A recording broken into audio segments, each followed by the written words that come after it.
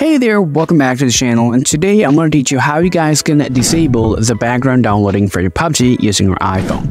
So PUBG has a lot of data to download, so if you enable the background downloading, it will kill your storage, trust me. Therefore, I'm going to show you how you can stop that.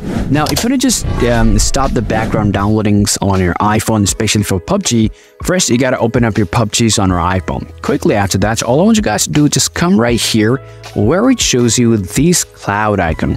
This is where most of the download happens. So if you tap there, then it will come to the Resource Management Center, which you can go manually from the settings, by the way, and it will keep showing you how many files are downloading in the backgrounds.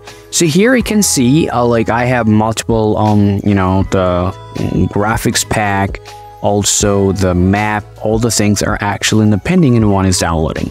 So if you want to download or stop the auto downloading, you have to take a look at the bottom right. So here it's just auto download new version, automatic download, and so that's all I'm gonna tell you to do. Simply make sure to uncheck all of that. So if you see all the option is actually enabled from here, so simply uncheck that.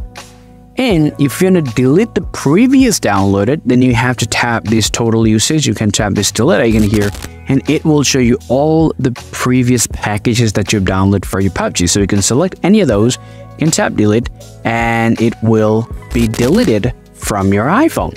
So this is how you guys can literally stop the background downloading for your PUBG using your iPhone. The one last thing that you guys can do, you can come to your settings, you can scroll all the way down to your PUBG, and you can disable the background app refresh. This setting also sometimes help you to stop the background downloading process for your iPhone. Still, if you have anything to ask, please do let me know in the comment section. See you all around.